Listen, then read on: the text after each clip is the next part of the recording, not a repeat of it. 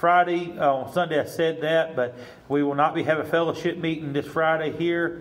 We moved it to the next Friday, and we're going to be Brother William Persinger's having revival in his church in Liberty, so we'll be going to their church in Liberty, and a brother that they've known, Brother Persinger's known a long time, said he'd be preaching, and he said wonderful man. So we'll be going to Brother William's church next Friday for fellowship meeting. Not here this coming Friday, but the next Friday we'll be there. Amen. And amen, we'll be going to Philippians chapter 4, verse number 19.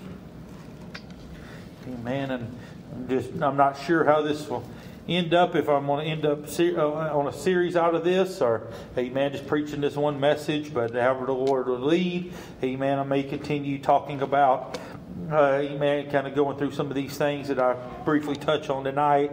Amen. Whatever the Lord would have. Amen. Philippians chapter number 4, verse number 19. Amen. Amen. But my God shall supply all your need according to His riches and glory by Christ Jesus. Now if you'll turn with me to 2 Timothy chapter number 3, verse number 1 through verse number 7. It may kind of seem weird, these verses together, but amen, we're going to try to tie them together, and amen, the Lord willing. Amen. 2 Timothy chapter number 3, verse number 1. This know also in the last days, the perilous time shall come.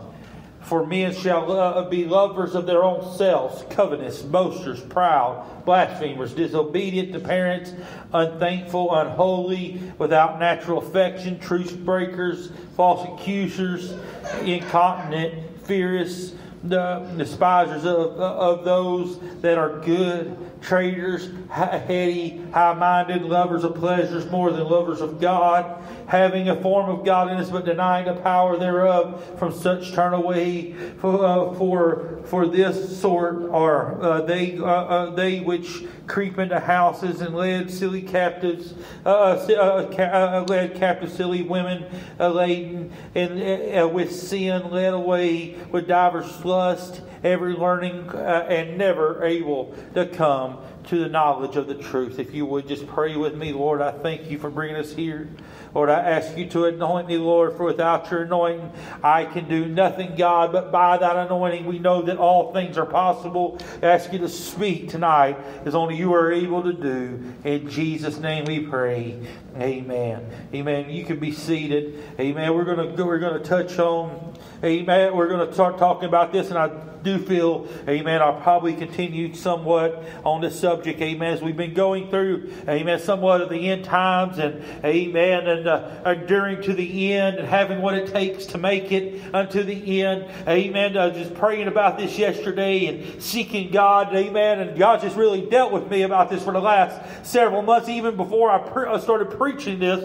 God was really dealing with me on this subject, amen, some months back. I don't remember, maybe all the way back in July, amen, God, amen, maybe even before that, God dealing with me about, amen, enduring to the end, but amen, we're going to touch on tonight, amen, and we're still just kind of continuing on the end times, and I'm not really talking about when Jesus is coming, amen, amen, I do know Jesus is coming, and I believe in the immediate coming of Christ, but I'm talking, amen, just preparing us for the times it is to come. Amen. But amen, we're going to talk about the problem, amen, and the remedy for the time. Amen. We do know that there is many problems of the time that we live in. We live in a time full of problems. I read to you in 2 Timothy chapter 3, verse number 1 through verse number 7. Amen.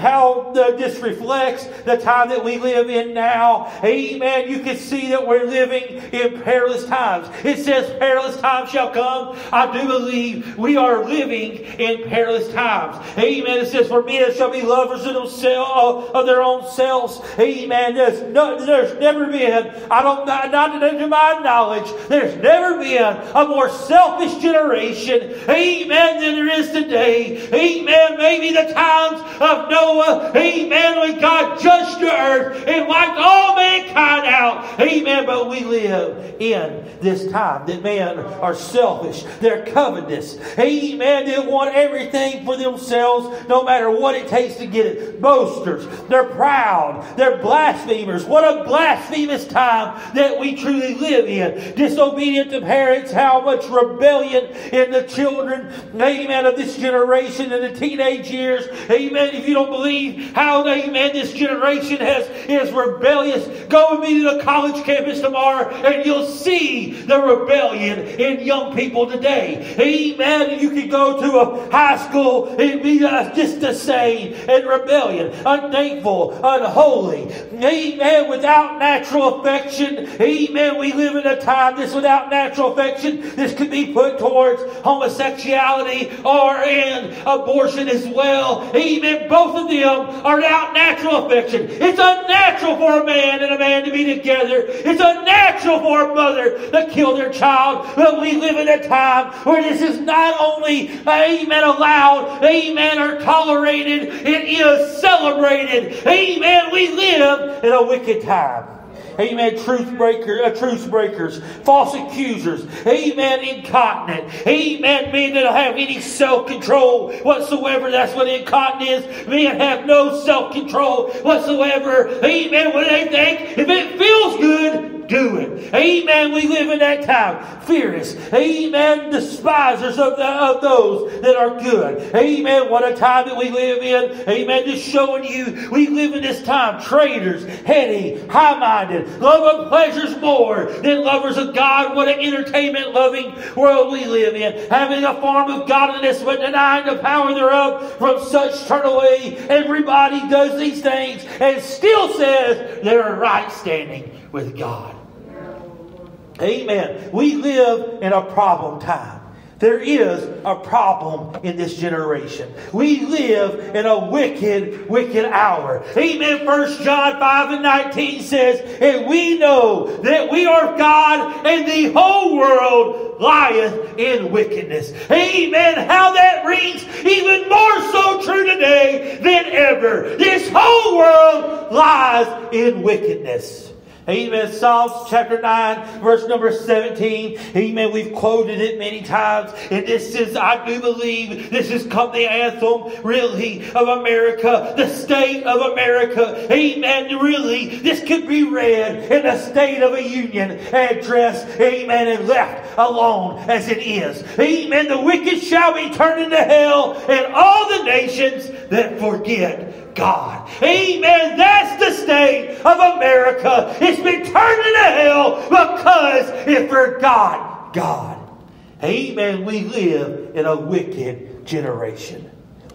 Amen. Amen. First of all, amen. The problem is, amen, with this time, with this nation, is that we're living in a godless nation. Amen. From the highest up, amen, to the lowest down, it is godless. Amen. The government is godless. Amen. The people, a majority of the people are godless. Amen.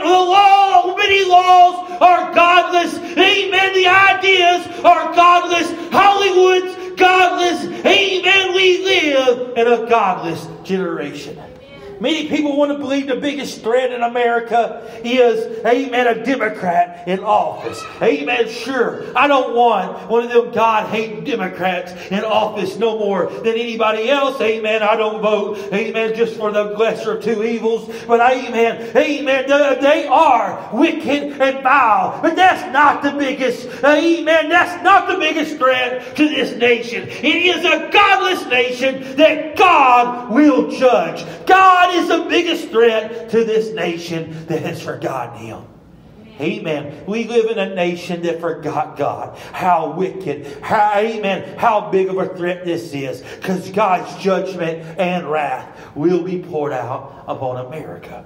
Amen. I'm just going over the problem right now. Amen. We do have a solution or a remedy for that problem. Amen. We all know what it is, and we're just going to go over it. Amen. And Lord willing, we're probably going to go over it, amen, in greater detail later. Amen. We live in a godless nation. Amen. America. Amen. From the President of the United States. I don't believe the man is a Christian. Amen. I do appreciate some things he done. I didn't vote for him. And don't plan on voting for him in the next election. Amen. He's a godless man. Amen. A wicked man. Amen. That needs to repent. Amen. I pray for him. I honor his authority. But I still can't support, amen, wickedness. Amen. But amen, we live in a godless nation.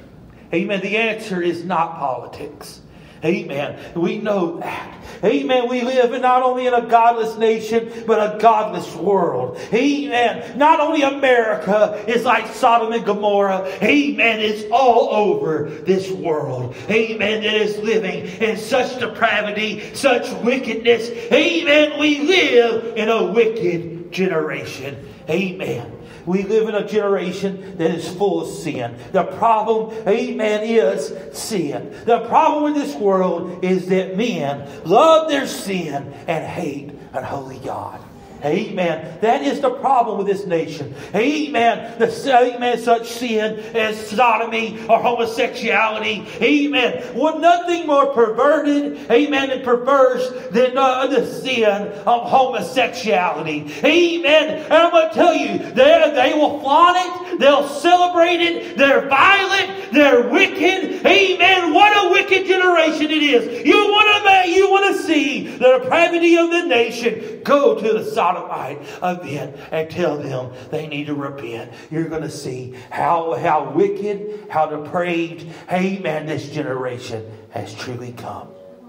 Amen. What a wicked generation we live in that would celebrate perversion. Amen. Not only tolerate it. Amen. Amen.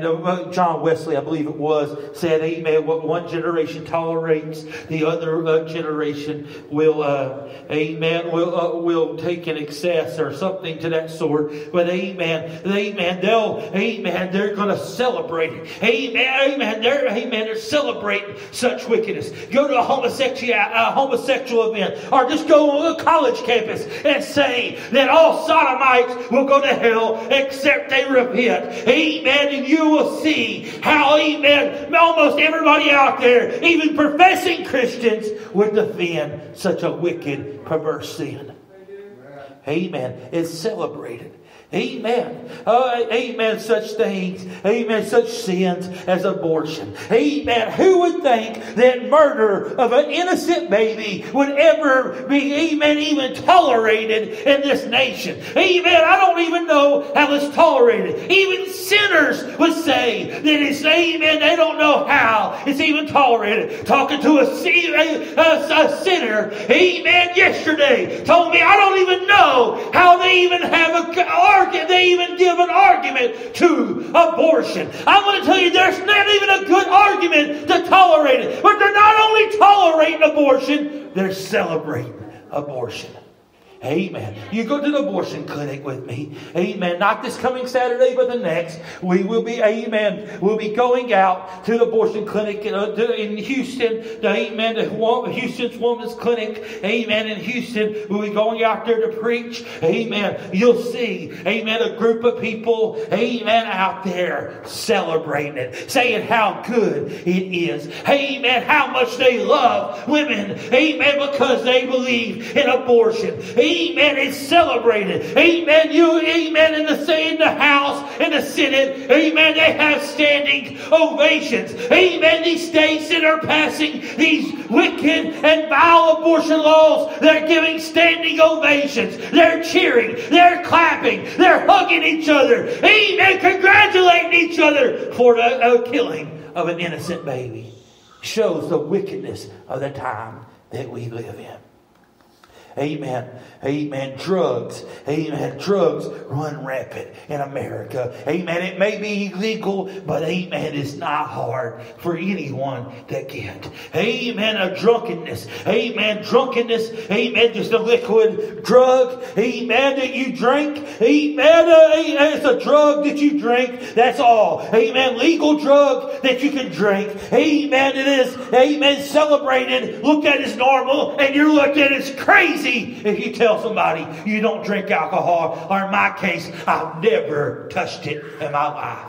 Amen. You'll see, you'd be surprised at the crazy looks that I've had to say, I'm a 32-year-old man that's never touched alcohol in my life. Amen. You'd be shocked to see the looks. People says, really? I can't believe that. Amen. Some people says you're missing out on all fun. One day, amen, during an open air conference, I went and picked up about 4 bags of ice. Amen. It looks like, somebody said, it looks like you're going to have a good time. Amen. Or, amen, you're going to pour it onto a bunch of beer. I said, I've never even drunk alcohol in my life. She said, well, I don't know whether to congratulate you or feel sorry for me. I said, don't feel sorry for me, because no drunkard will inherit the kingdom of God. Amen. People think we're crazy for coming against such a wickedness.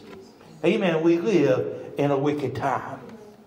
We're sin. Amen. And the last one is rebellion. Amen. We're living in a time where rebellion, amen, is, amen, tolerated and even celebrated. Amen. Hollywood's full of rebellion. Amen. Rebellion is cheered about, laughed about, looked at as funny. Amen. Amen. The rebellious one is always the cool kid. Amen. The rebellious one is always the one that gets cheered on at the college campus. Amen. Rebellion is, amen, running rampant. We live in a wicked, wicked generation. Amen. This generation needs help. Amen. This generation needs something. Amen. Philippians 4:19 says, but my God shall supply all your need according to his riches and glory. We need one thing in this generation, and that's the Lord Jesus Christ. He is the only answer for this time. He is the solution. He is the remedy. He is the only one that can fix this broke generation.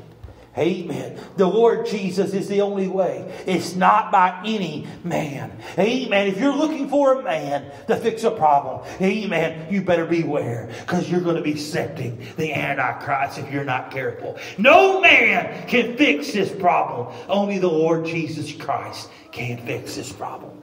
Amen. Not voting. Amen. Voting will not fix the problem. Amen. You can say, well, if amen, if the right person will just win this, amen, win this race, this November. Amen. If the right person will just get amen, win the race, or no, I think it's next November. Amen. The right person would win the race. Amen. We will have, amen, it'll all be fixed. If Donald Trump can just get another time in office, everything's going to be good. That's not the case. Amen. No politician can fix this. Amen. No, amen. There's never been a politician that has been able to fix the depravity of this nation. Amen. And amen. And the worst state that we're in now, he's not going to fix it now. Amen. No matter how good they're doing, they're not going to fix the depravity of this nation. Amen. A better economy is not the answer for this nation. Everybody looks at this being the most important subject of everything, a better economy. Amen. Was because their money is their God. Amen. The economy is not going to fix this nation. I even heard a woman say it was months back, actually a couple of years back, during the election, I think, of Donald Trump, saying, and she said, amen, she said, I get sick of hearing people talk about abortion. Amen. There's bigger problems than abortion. The economy is a bigger problem than abortion, she said. How wicked of a generation did we live in that would think, amen, your money is more important than a baby's life. Amen. The answer is not to build a better economy. The answer is the Lord Jesus Christ. The answer is not more laws. Man's just going to break them laws. Amen. I don't have a problem with laws. I do wish, amen, and I do trust God and pray, amen, that they will abolish abortion, that homosexuality would be made illegal. Amen again. I would love to see such a thing, but that's not even the answer. The answer is that men's hearts be changed and live for the Lord Jesus Christ.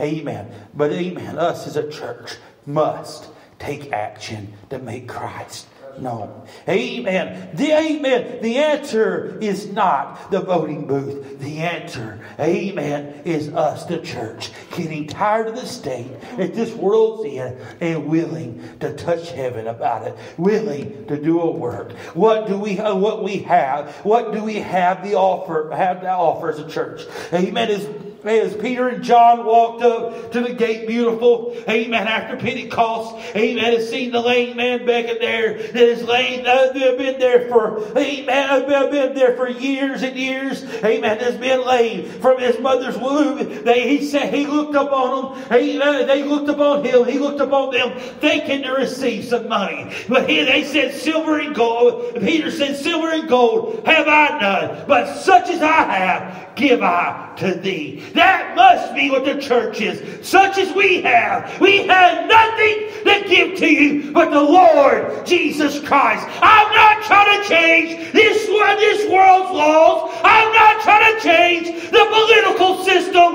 of this world. I'm trying to change the hearts of man by the Lord Jesus Christ. That is the answer for this world.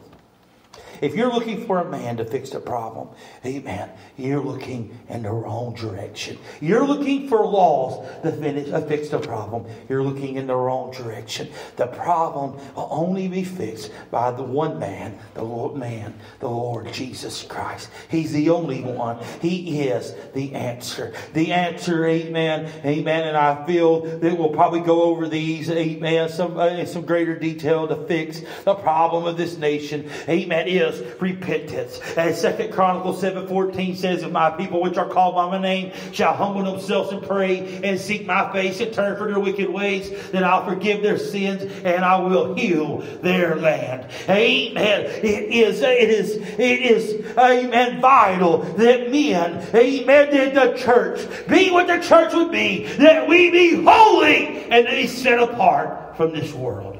Amen. We're never going to reach anybody with having carnality in our hearts.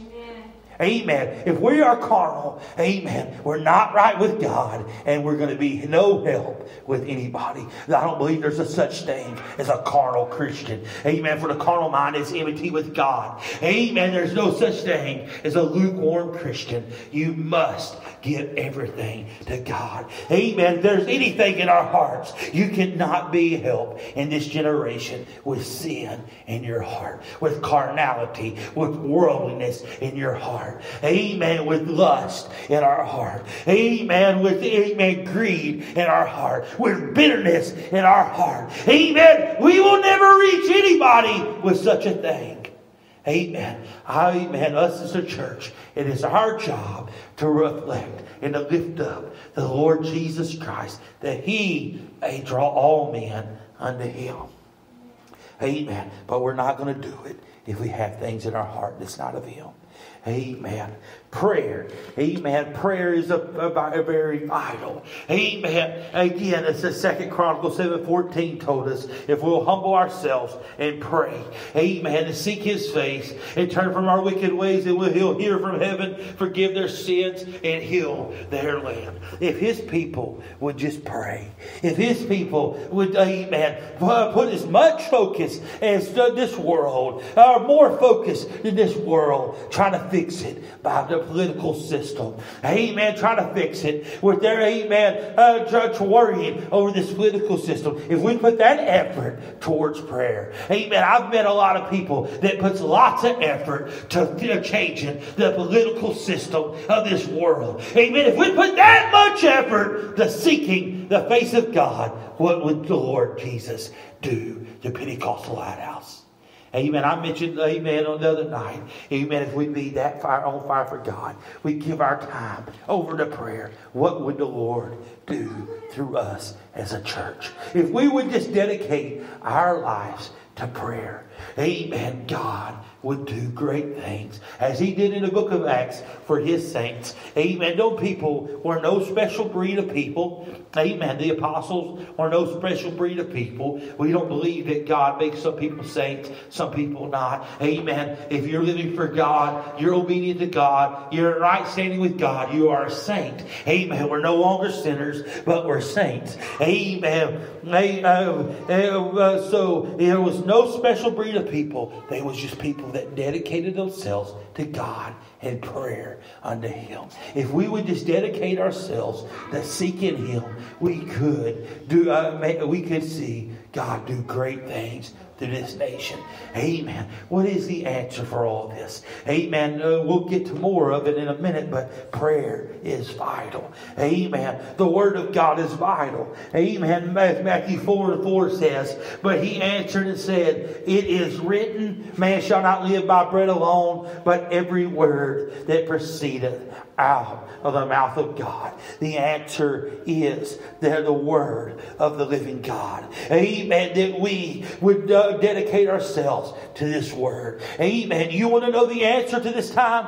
Pick up the Bible and read it. You want to know the solution to everything that we face? The Bible has it. Amen. You want to know who to vote for? Read your Bible. Amen. You want to know where to go? Read your Bible. You want to know what you're to do for God in this time? Read your Bible. He will tell you everything that you need to know in this Word. Amen. We need to dedicate ourselves in this time. The answer is found right here. Amen. Preaching is, amen, an answer. Amen, the answer. Amen. Preaching is part of the answer that we preach Jesus Christ and Him crucified. He said, it says in 1 Corinthians 1:21, for that in the wisdom of God, the world knew, by wisdom knew not God. It pleased God to choose through the foolishness of preaching to save them that believe. It pleases God to use the preaching of the gospel to save them that believe. Preaching is still effective. Preaching is still vital. Amen. I'm going to tell you, amen, the answer is not the voting booth. The answer is the prayer closet, the Word of God. Amen. Amen. In the preaching of God's Word. Amen. I want to do far more good for this nation in the prayer closet, amen, opening up God's Word, and on the street corner than I'll ever do, amen, in the voting booth. Amen. I'm not going to see anything done by voting. Amen. I'm not going to see anything change in this nation. Has a politic ever proved to tell you the truth? Has a politic ever proved to fix sin in a nation? No.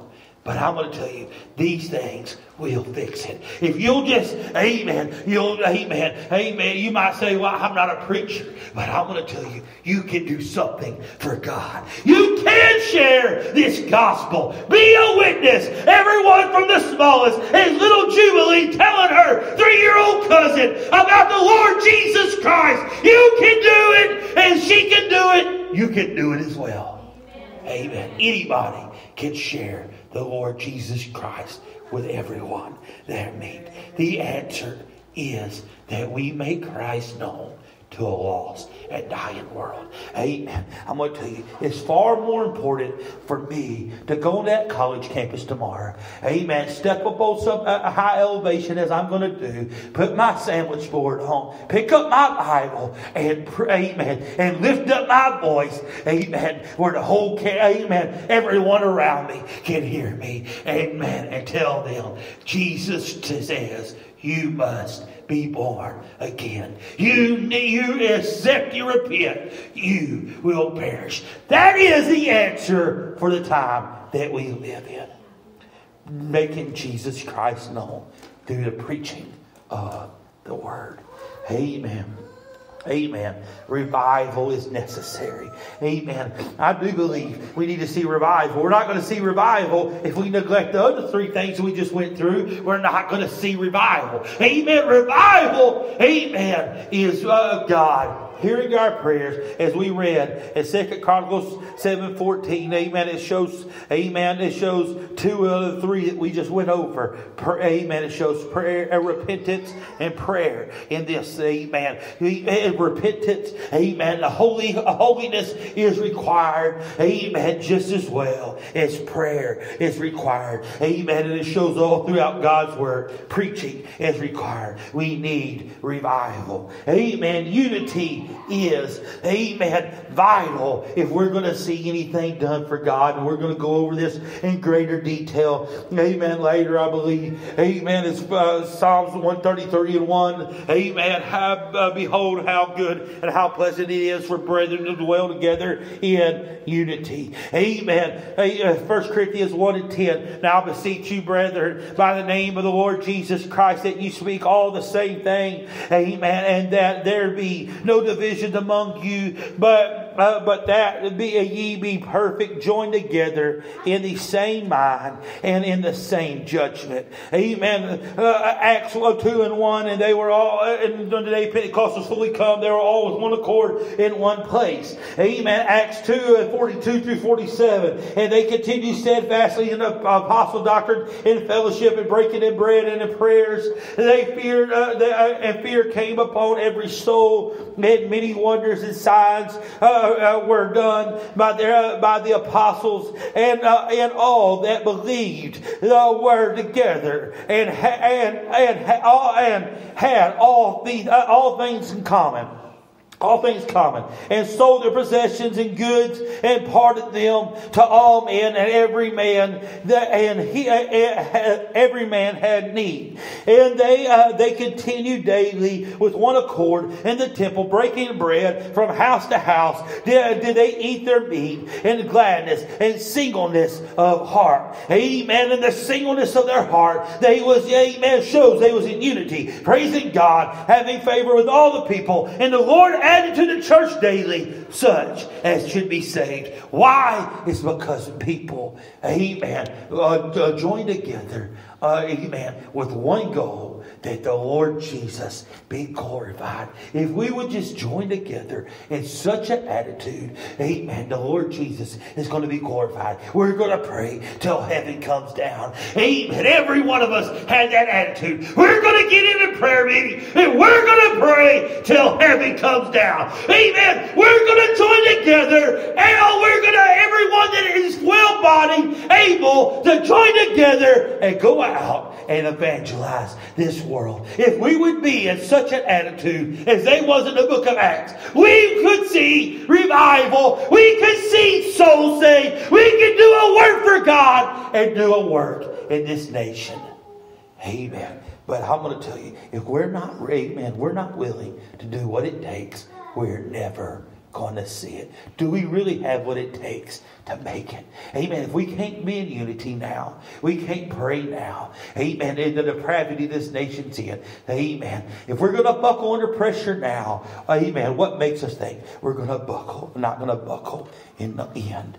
Amen. We must, amen, we must be bold. Amen. Boldness is necessary. And it's going to be necessary even more as though, amen, as things escalate worse and worse. Amen. There's a lot of verses I can go over, and I'll go over them in later time. But I'm going to tell you, in being on fire for God, amen, we need that fire, that zeal. I'm going to tell you, you're never going to do anything for God by living a halfway life.